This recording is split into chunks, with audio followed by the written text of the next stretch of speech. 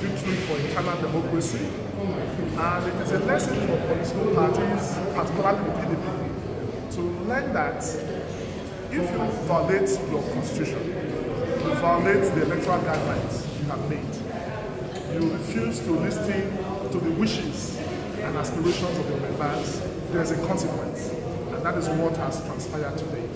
The court has held that because the PDP, which is a self-condemned in this case, has refused to comply by its own electoral guidelines, section 50, 36 of its own constitution, and the provisions of section 82 and 84 of the Electoral Act, its ad hoc delegate congress of 4th and 5th February 2024, the court just declared it as a nullity for the exclusion of 378 ad hoc delegates who were duly elected and who have been so accredited by the party, but were excluded. The implication of this is that PDP has no candidates, because those delegates that were supposed to elect that delegate were excluded from participating in the party primaries.